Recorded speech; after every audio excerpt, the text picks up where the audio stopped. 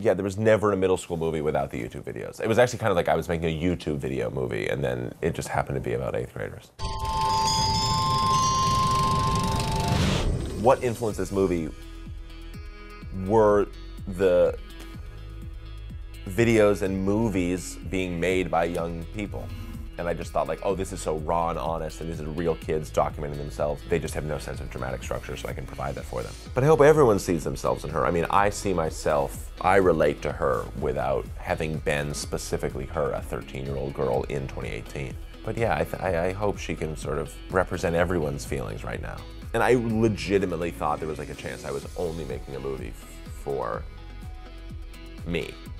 Literally, because like, as it was being made, I was like, sometimes I was like, no, trust me, it'll be, I think this will make sense. I don't know. I didn't know if anyone would want to take her seriously, and people do, which is great.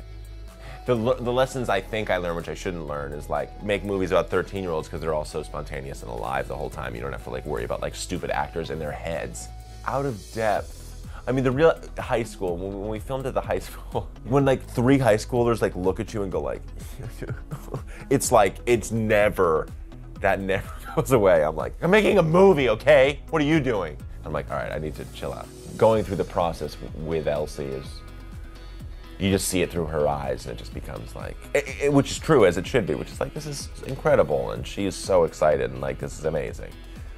You don't have to get all in your own head like, wait, what is this doing to my process? Like, should I even be thinking about this like this? Should I be thinking of my life? And then you look at her and she's like, just happy to, and it's like, oh, this is great. But, I mean, mostly it's like teachers coming up to me after screenings. Like, that's very, very cool. And like, I never thought when we were making this movie, like, this is a movie like teachers are gonna want to show to their kids. And it's hilarious. I mean, it's just like, it's like a R-rated movie called 8th Grade starring random kids, you know? So it's like, it's wacky that we're here.